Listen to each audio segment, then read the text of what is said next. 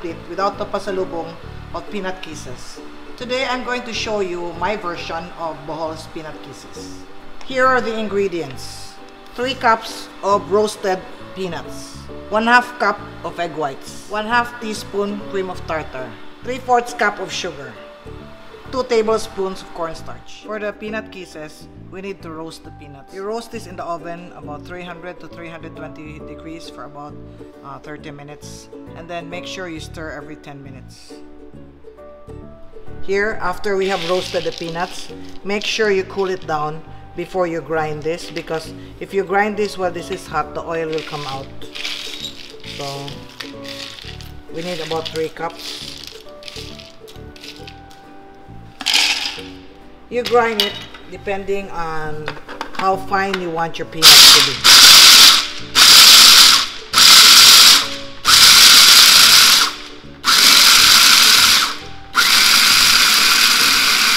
The smaller the bits, the softer it is to the bite. Alright, this size is good for me.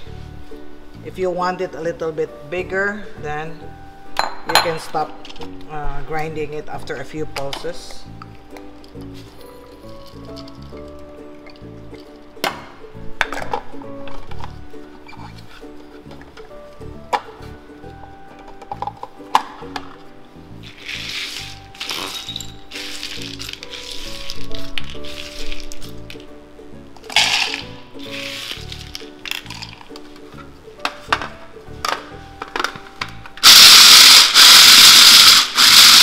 Anytime you use a food processor, even if it has a 4-cup capacity, you only put like 1/3.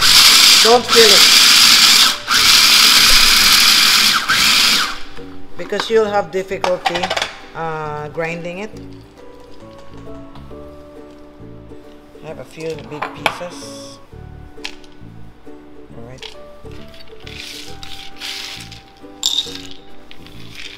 This is the last. By the way, 3 cups is about 1/2 kilo, more or less. Don't forget, after you toast it, make sure it has cooled down before you start to grind it.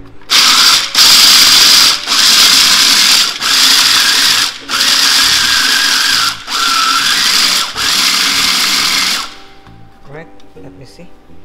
I have a few big pieces here which I want to put back, because I don't want them big. I want them, I would say, fine. As I said, it depends on you. But don't make them also powdery, okay? Because you won't be able to feel the peanuts when you eat it. Alright, let's start. So this is 1/2 kilo, or about 3 cups. Okay? After you crush the peanuts, you add in cornstarch. The purpose of the cornstarch is to hold the oil in so that the egg whites do not become very watery. Then, let's beat the egg whites. I have here egg whites, cream of tartar. If you don't have cream of tartar, little lemon juice or vinegar will do. Low to medium until it starts to froth. Once it's frothy, the egg whites, you add in the sugar.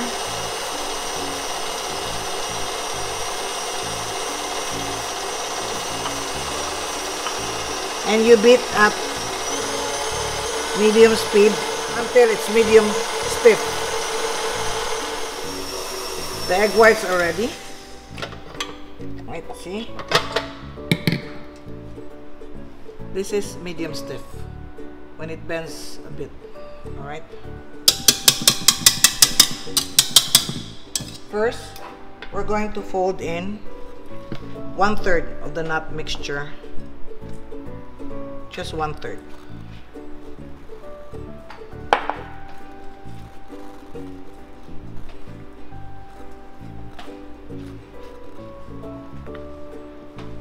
And then this is the 3rd addition of the nuts. You add it in 3 additions, and you fold it in carefully because you don't want the oil of the nuts to come out, because once the oil comes out, then the egg whites will deflate. That's why we put a little cornstarch to hold in the oil. So if you're working alone, and don't make double the recipe, because you might not have enough time to pipe it before it starts to water. I have many recipes to share with you. If you're interested, please like, share, subscribe, and click the notification bell so you can be alerted when a new video is uploaded. This is how the mixture should look like. It shouldn't be watery.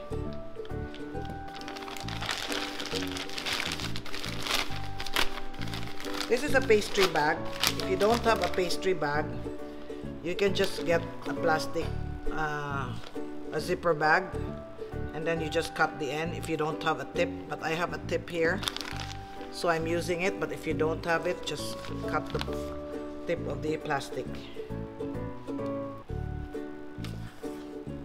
And do not overfold. Once you've mixed the nuts, it's enough. Because our concern here is the more you handle the meringue, the faster the egg whites will collapse. Right, so you make like kisses.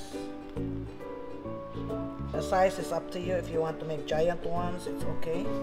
Just remember, the bigger the pieces, the longer it will take to make. This one, use a bowl scraper to scrape this down. Alright, and then always twist the back. And then we bake it in a slow oven. When you make meringues, soft meringues like Brazo de Mercedes, Canonigo, you bake it at a higher temperature like 320. If you want to make hard meringues like kisses, like Sans Rival, or like Silvanas, you bake it at a lower temperature. You bake it around 280 to 300, so they crisp up. To check if they're baked, you take them out of the oven and let it cool for 5 minutes. If after 5 minutes the meringue is still soft, then put it back in the oven.